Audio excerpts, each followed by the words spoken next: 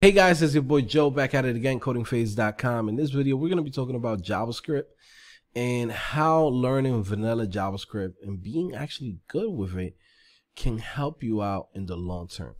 So currently right now, I'm working on a project for a course that I have on CodingPhase.com called Practical JavaScript Course, where we're actually building real projects, real things that you will be building in like companies that will hire you, and at the same time going over the fundamentals of JavaScript and knowing how things work and basically breaking it down like a tutor to you of, like, let's say you don't know how to do this, right? Or maybe you don't understand this concepts. I'm coming in and building real projects with you and actually showing you how these things work, so like that you know how to do it on your own.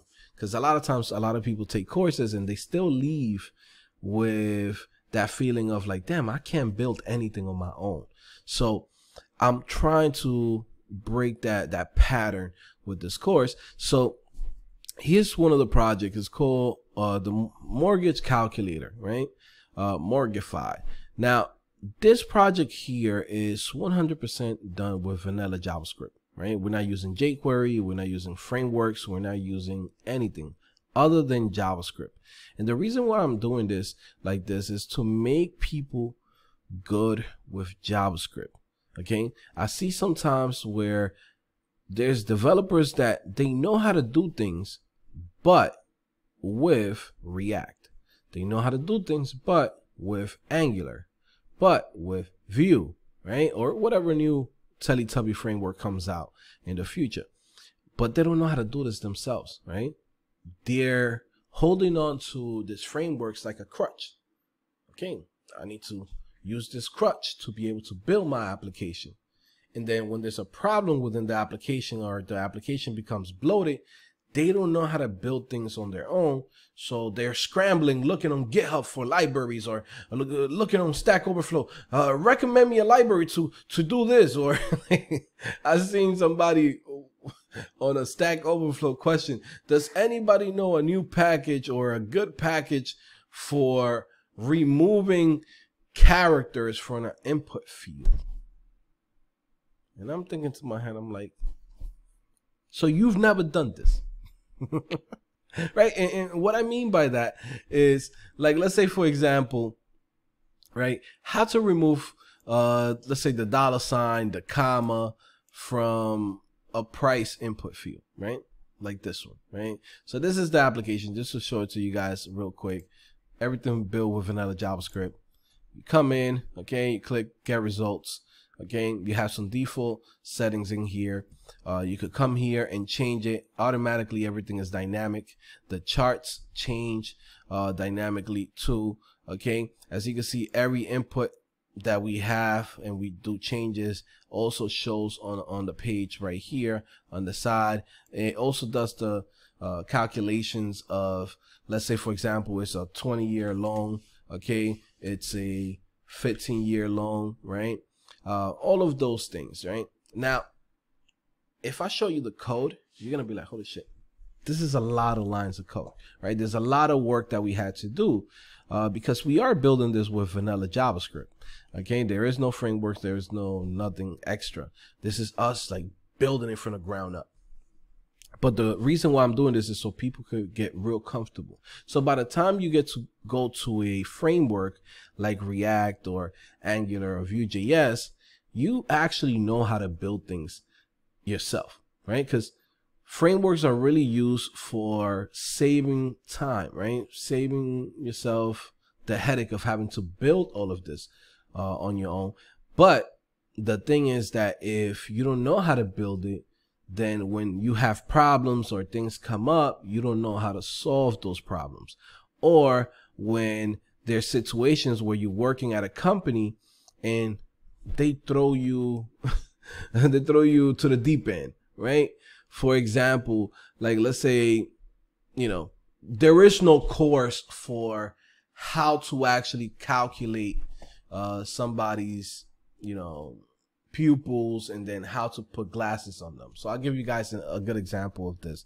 So I'm just gonna come here and search for what can we search for? Okay, so let's go to over here. I just searched headshot just to get a picture of somebody face. But let's say you're working at a company that throw you to the deep end and they say, hey man, we would like you to create a application where the users can preview the glasses on them. So something like this, similar to this. Okay, try online, upload photo, right? Coming in here. Let's say we uploaded the photo of this person. Let's put this in like this. Find the pupil of that individual. Okay. And then from there, try on glasses. Okay. Now, this application actually goes and takes the calculation of where the person's pupils are, right? And then from there, it shows you previews of how it would look on you if you was to put on this glasses, right? And it's also calculating the size of the glasses itself. So that's how it actually goes in and finds, you know, how it will look on a person, right? And what's cool about this too is that if I come in here and click on glasses, I can also see right here, try on, and you can see all the different glasses on the photo that you chose. Okay, so if they throw you to the deep end to build something like this, there is no tutorial for this. There is no course that's gonna prepare you for this, right? There is no framework for this. There is no library for this. Okay, this is something that you're gonna have to build on your own, and this is where you get paid, and you get paid very, very well to do. Okay, so for you guys that are starting this journey as developers and you know, JavaScript developers and just getting into this world, my advice as somebody who has almost 10 years in the game, right? I would say learn the fundamentals, right? Learn the fundamentals, get very comfortable with it. This is what's going to make the difference between you and the other guy that just popped up and took a random Udemy course on React, and that's all he could do. He could go in and, you know, unchange this, on let's change the state, and that's it. That's all he could do, right? So when they throw him to the deep end, he's scrambling, looking for a senior developer. Where's the senior developer at? Right? But you, because you go in and you basically build the skills of, you know, picking up the fundamentals and building things on your own from scratch and being able to train your brain to think of how to solve this type of problems, you're going to be good, right? Now, again, I'm making this video because I'm going through this whole project, right? And I'm about to release it to the community. And I'm looking at it and I'm like, yo, it's crazy. I haven't seen any projects like this at this level, right?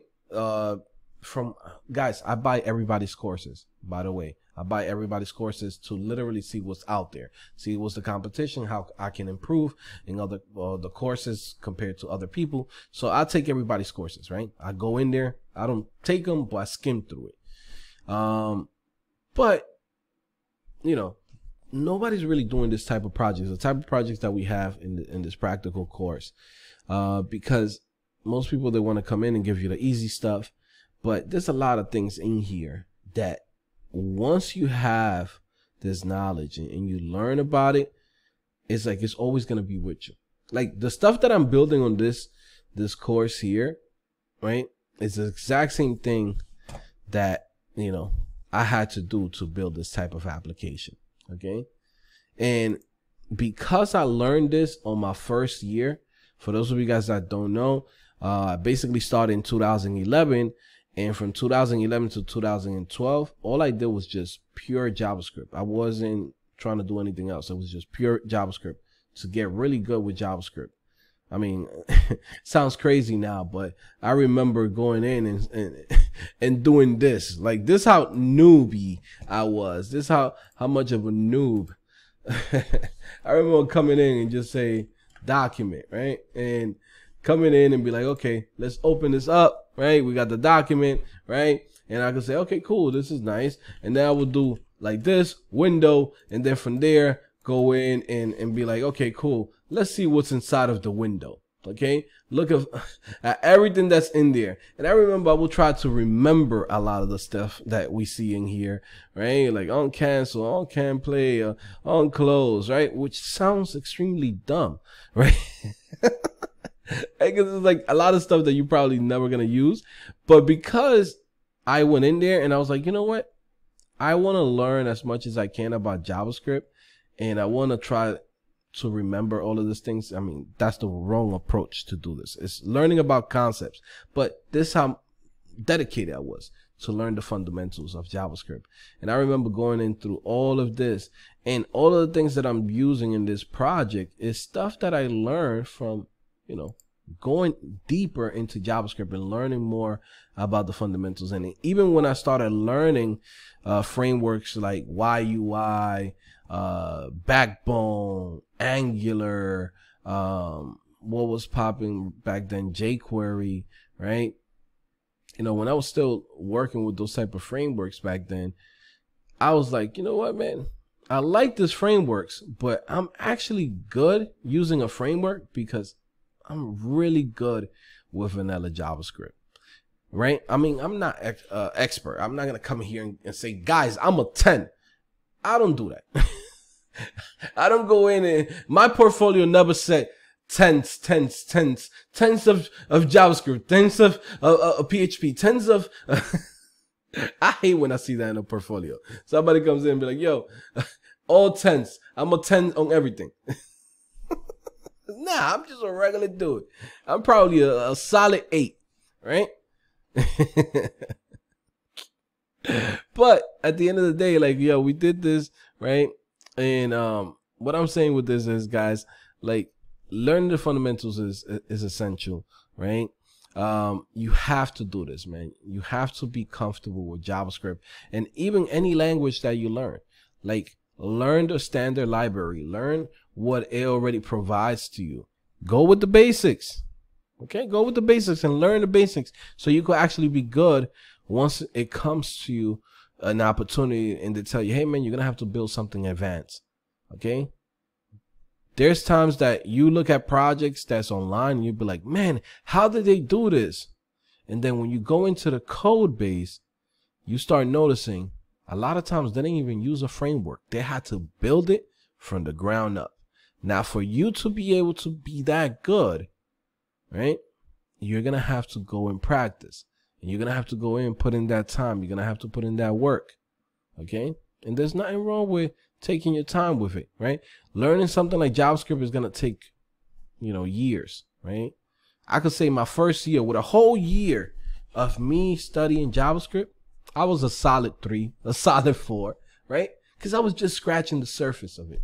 Okay, JavaScript, you could go deep. There's so many things that you can do and so many different ways of achieving the exact same thing, right? But every single way has is reasoning on why you should do it that way or why you should do it the other way. Okay, so to be really good with JavaScript, it's gonna take years. Okay, that's just the truth. Okay, but to be comfortable and be, you know, an asset to the team, you could do that in a few months. But you have to put in the work, and you have to go in and focus on not trying to get things so quickly, right? Like, even if, like, let's say, for example, you're taking a course, right? And you're following along with the course, and you're like, oh, I just want to build something quick. Okay, cool, you could build something. But now you follow the instructor, he showed you all the code, he gave you a perfect code. Go in there, break it. Go in there, try to find different ways. It's like, how can we find a way to break this thing? How can we try to do different things that might break the application, right? Like, go into the code, change things around, change the colors, change the way of the order of the code, change the way of, like, maybe you're doing a for loop. Try to do a for each, try to do, you know, for of, like, for in, try to get in there, right? Switch it up, do a while loop. Right? Like, break it. That's how I learned. I learned by breaking things. You know, there's times that I go to websites and what I do is I just save the whole website. Save the whole website and then go line by line on the JavaScript file, right? There's times that I'm looking at websites that do animations. I'm like, damn, how did they do this? And I just sit down and start looking at every single line and connect. Okay, this function was here, it was used here. Where did it declare? Okay, go all the way to the boundary, did it declare down here? Okay, see how this thing worked. Okay, come back up. Like, take your time with it. It's gonna take time to really be good with JavaScript, but it starts with the fundamentals. Okay, I know in the last few days that's been my theme, and it's because as I'm building this thing, I'm realizing, I'm like, holy shit, I wish I would have had somebody like myself breaking down a lot of the things that I'm seeing, how I'm basically breaking it down for other people's. Because I'm like, yo, this could have saved me time. This could have, you know, helped me out so much in this situation, right? I wouldn't have to be on Stack Overflow. I wouldn't have to go to a forum and ask questions when I could have figured it out myself, okay? So that's why this is the theme of this week, the fundamentals, man. Okay, so anyways, man, if you enjoy this type of videos, this is just a quick conversation. I'm gonna be here, guys, for a while, so definitely holler at me. But okay, if you like these conversations that we have here, subscribe to the channel, like the videos. Okay, visit CodingPhase.com, show me some love. You know, you don't gotta send me a super chat, you don't gotta send me a donation, you don't gotta send me nothing. Let me work for you. Let me provide you my service. Let me make sure that you get to learn everything that you need and that everything works exactly how it's supposed to for you. Okay, so definitely go check out CodingPhase.com.